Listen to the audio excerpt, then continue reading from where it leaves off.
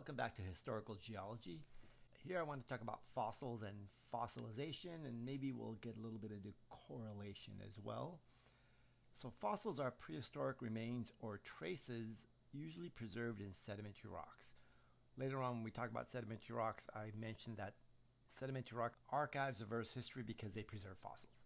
So when we look at fossils, we'll have body fossils, either altered or unaltered. We'll see what that means in a moment, but we'll see the shells, bones, teeth. You can make out the organism pretty clearly from the fossil. Trace fossils are either trackways, trails, burrows, nests, or even coprolites, which are feces, droppings of prehistoric animals. And from the droppings, from the coprolites, we can get some information like diet.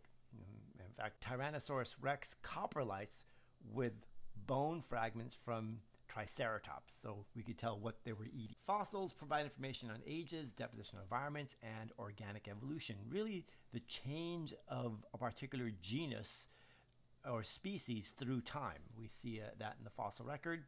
Fossils provide relative ages of strata in separate column sections of rocks. In other words, if we can identify a fossil assemblage, a group of fossils in one area, indicating that they all coexisted in time, and we see that same group of fossils in a different area, even though it may be a totally different type of rock, we know that they're going to be a time equivalent stratum or layer or sequence of rocks. So that's one thing we do with correlation.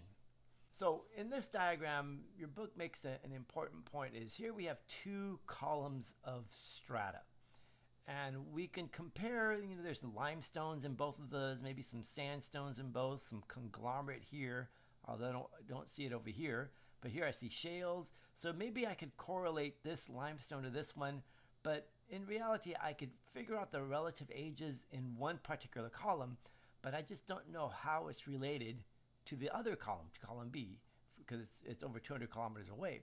So this column B could be much younger than column A, or it could be older. So the best way to do that is to use fossils to help me correlate these units. So you can determine the relative ages of individual stratum based on, in this case, superposition, but you can't compare two widely different columns unless you had fossils. So what are some of the favorable conditions for fossils? So remember, we did this earlier. You need to have a hard shell or skeleton. You have to be buried quickly, and you have to live in a low oxygen or hypoxic environment. Also, your book mentions that somehow that quick burial will allow the organism to avoid scavenging. Also, the low oxygen will avoid the organism being decayed very rapidly. So there's a better chance of preservation. So really the three that I'm looking for are these first three here. Good fossils, corals, clams, so obviously they have shells, right? Brachiopods are another example of good fossils. Poor fossils are soft body, jellyfish and bats. Even though they have bones, they're very delicate and they get broken up. And since they land on the ground, they're usually scavenged by other animals. Now here are some body fossils. So one of the words that your lab actually uses is the word petrification. It's a process where the hard parts are turned to stone, which really is more of a mineral replacement or a permineralization. And you'll see when we talk about this, a permineralization is where different minerals like quartz or calcite, or in some cases even pyrite or hematite, penetrate the pore spaces of the body fossil, and the original bone material will be dissolved and leaving behind a permineralized fossil. The replacement is, well, in this case, a different mineral moves in there, like pyrite, hematite, or calcite, where it replaces the existing minerals from the original bone material. Recrystallization would be an example where there would be like a mineral coarsening or a change in the calcium carbonate. For example, there could be aragonite shells. Aragonite is a form of calcium carbonate, but during the recrystallization process, that aragonite can change to calcite, which is also calcium carbonate, but in a slightly different form. Both aragonite and calcite are said to be polymorphs. And so here we have some trackways. So that's another fossil. Again, it's evidence of life in the past. and whole body fossils that are unaltered. In this case, insects in amber. So insects in amber preserve the whole body fossil. Mummification or freezing is another one. Here we preserve the whole original body fossil. So again, looking at these unaltered remains, we have freezing, mummification, preservation in amber, or in some cases in a tar pit, right? So bones, insects preserved in asphalt-like substance. So really, the tar pits, the actual material is called asphalt. Now, the other types of body fossils are the ones that are altered. Remember, here we have permineralization, recrystallization, and replacement. So remember, the permineralization is addition of minerals in the pore spaces or cavities in the shells or bones. Recrystallization is a change in the crystal structure, right? Going like from an aragonite to calcite. So remember, they're both calcium carbonate, so they're polymorphs, but they're different crystal structures. Replacement is where you completely replace the original chemistry of the bone or shell material and into some other type of material. And then the other one that I didn't show a picture of is this carbonization. And here all the fluids leave the organism and only a carbon film is left behind. So the volatile elements would be like the water vapor or whatever fluids would be in the organism. And you leave behind that carbon film. And it's most common with insects. You'll see it in fish as well, fish fossils, and leaves in particular. Trace fossils, we saw some pictures of trackways, burrows, coprolites, nests. And then for molds and casts, remember a mold is the cavity with the shape of the bone or shell. The cast is filling that cavity and then having a replica of the original material. So here are some altered remains. So in this case, we have petrified trees. So petrification, or in this case, permineralization, fluids percolate into the pore spaces or the woody cells of the material here and leave a silica material behind. Here we have carbonization, where in this case a palm leaf, or over here these are graptolites. They settle onto the seafloor or into a lake bed here for the palm, and it's buried. All the volatile materials are squeezed out, and it just leaves behind this carbon film. And in terms of molds and casts, here the example is we have a seashell that's buried. The original shell over time dissolves. Fluids get in there, dissolve the calcium carbonate away, leaving a cavity. So this cavity would be the mold. And then later on, secondary material fills in that cavity, and that cavity now produces a cast. So in this case, here's a trilobite. This is the mold right in here, and this would be the cast. Here is a mold of a gastropod snail, and this would be the cast of it right here.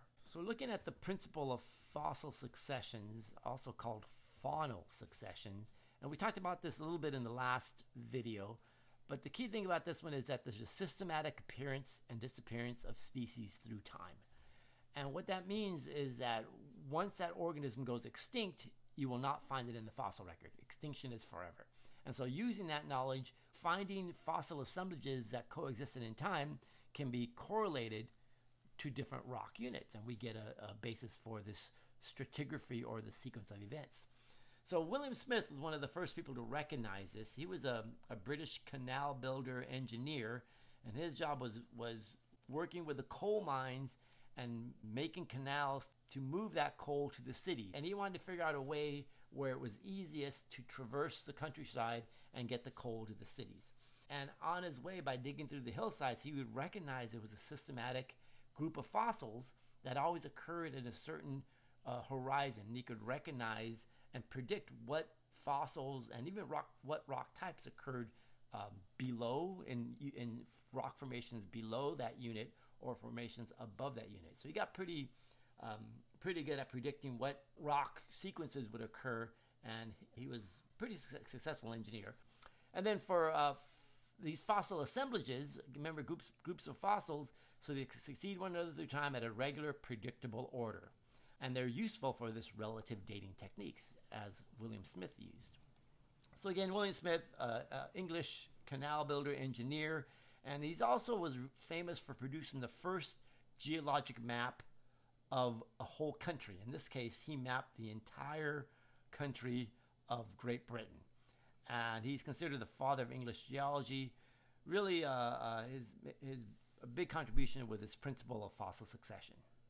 And so in this case, these are just looking at some fossil assemblages, how these are related in time. And by finding these fossils in certain rock groups, you can correlate them to similar rock groups that would be of a time equivalent stratigraphy here. So they could be time equivalent units. Now let's look at some stratigraphic terminology. Geologists apply two fundamentally different kinds of units. We look at the lithostratigraphic unit, which is really solely based on rock type, defined by the physical attributes. And the other one we look at is this time stratigraphic unit, or the chronostratigraphic unit. So we use two words for this one here. But this one is really solely related to geologic time. And in this case, we can see we can either look at the Devonian system, Silurian system, or the Cambrian system. Looking at this more carefully, there's a couple of people, actually three people we should talk about. Some of the first people who started describing these different time systems or chronostratigraphic units. And the first person we'll talk about here is Adam Sedgwick, and he was an English geologist, regarded by some as the founder of modern geology. But he really started looking at rock units that had fossils, although he didn't really describe the fossils. He mostly just described the rock types, or really the lithostratigraphic units. But he assigned these units to the Cambrian system. And he was really the first one to describe rocks, at least in Great Britain, of this Cambrian system. Later on, he looked at rocks together with Roderick Murchison. They looked at rocks in Devonshire, also in England, and they named the Devonian period. Sedgwick is also instrumental in teaching Darwin geology. In fact, Darwin was a geologist before he became a naturalist or biologist. And geology really opened his eyes to this idea of uniformitarianism and an old Earth, a long period. And he really needed that so that his organic evolution could work over long periods of time. Sedgwick did not like this theory of organic evolution and really was not a proponent of that. Now, the other person that's really important is Roderick Murchison. And Murchison wasn't really a trained geologist, but he had a keen eye, and he really dove deeply into identifying fossils. And the fossils he looked at were these fossils of the Silurian system. And one thing he did do, he described these fossils in detail. He made elaborate drawings and paintings of the fossils to describe this Silurian system. Although one of the problems that he later had a falling out with Sedgwick. Even though he and Sedgwick worked on the Devonian together, they had a falling out because Murchison thought his Silurian system went all the way to the base of the Cambrian, whereas Sedgwick wanted to include the units Murchison studied, the Silurian system, as part of the Cambrian as well. So there was a battle. They kind of had a falling out. But it wasn't until about 1879 where Charles Lapworth came along and really defined this Ordovician system. And the Ordovician system is he noticed that there were unique fossils in the Cambrian and then very different ones in the Silurian, and in between that overlap there were unique fossils that you can separate out, and he named the Ordovician system. So those are the first three systems or periods of the Paleozoic era. The older Cambrian, then we have the Ordovician in the middle, and then the Silurian would be the next one. Then after Silurian would be the Devonian system. And both Roderick Murchison and Sedgwick described this Devonian together.